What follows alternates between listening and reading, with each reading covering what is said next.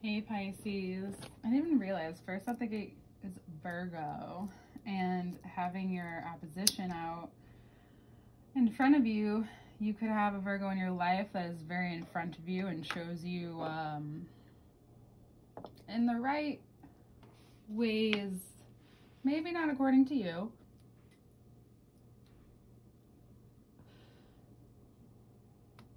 where harnessing saving energy is important, or where they mirror you. For some of you, it's this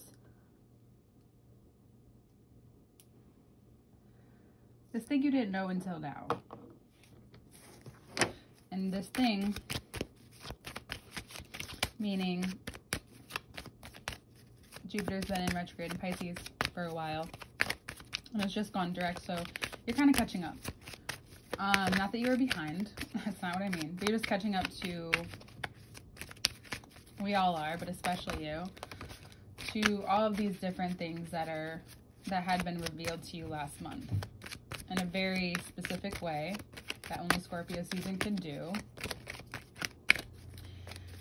And you realize that you're not stuck, you are just at a certain cap or a glass ceiling, or you put yourself there, and there's more to see, there's more to expand upon.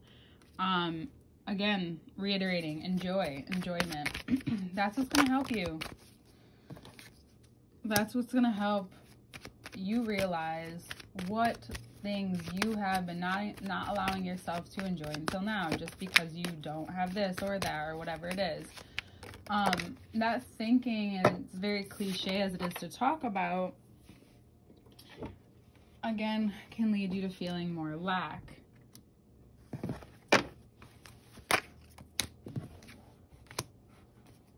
And what kind of justice is that for yourself? The scales come out one right after the other. What's being constricted from you? What are you constricting from yourself? What part of you and who you really are needs to come out? And what's going to cause this could be in Capricorn season, or when Mercury enters Capricorn on the 6th. What could be revealed? Oh, I keep excluding the Gemini. The Gemini full moon will also be very, let me just backtrack for a sec. The Gemini full moon will be either a day, it's the 9th or the 7th? The 7th, sorry. I keep thinking it's the 9th for some reason. The 9th is when Venus goes into Capricorn. That could be also very important for you as well. To realize that you need certain rest, especially in how you utilize what you have, your resources. So the full moon could be very, it could become very obvious, these extremes, that how these situations come back, or the same person comes back around, is because they appear to be one thing at first, but then reveal themselves later, right? And now that's revealing something about you. It can be hard to hear, but it's what's showing you is that you're more apt to go to buy something or do something that is going to make you have to overextend yourself. And that's kind of what's being balanced out. You're kind of like, fuck that. Like, you don't even get that upset about it. You're just kind of like, ew, fuck that. Like, fuck that. Let's, and everything begins to change. Aquarius season will be really, really good for you to sort through some things. But until, or there could be an Aquarius in your life who very, how do I put this? Very naturally doesn't mean they don't know what they're saying when they're saying it. They don't know how impactful it is for you when they say it to you or present it to you, but they put something into perspective for you very clearly. And you want to move on it. But there's something saying is that just keep following the steps. Don't move too quickly or abruptly. Know when it's time. There will be increments amount of time for you to do certain things, especially if it's for yourself personally or for your business, which is the same thing, or for your career steps or different moves you need to make. You'll be given these pockets this month, and again, that going back and connecting that magic, but you have to be aware enough. And if you're overly emotional about what you find out, it's going to be a lot more difficult. Am I saying don't be? Yeah, this is already showing that there's going to be a drastic change in you. But I think a part of you kind of drops into yourself even more. You trust that there is something yet to be shown.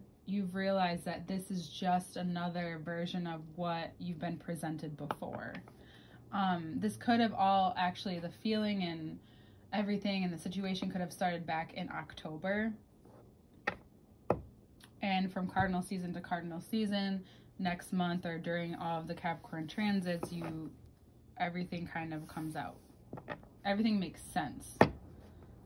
You know, it's been out, but it makes sense now. And that's something you can commit to. You can understand that. It could have been also a Capricorn in your life who was trying to show you some of this, and I don't know, it just wasn't received.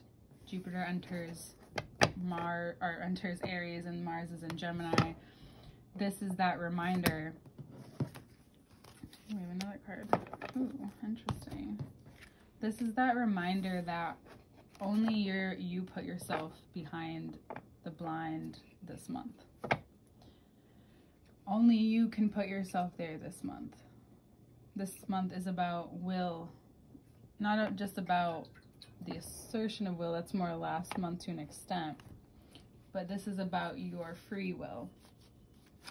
This is about how much energy you've harnessed in order to break free from what you've been keeping yourself from. And you're like, damn. But like, good to know.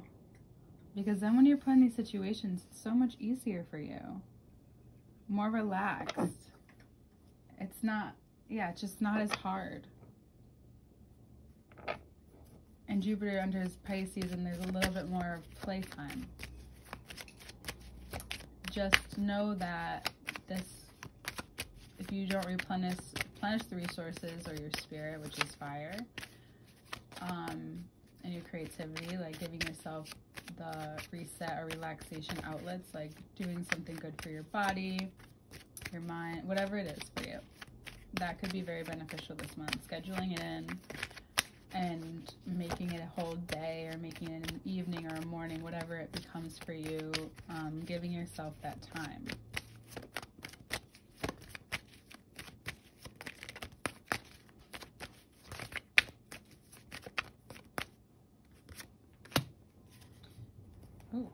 Because then what you find is you.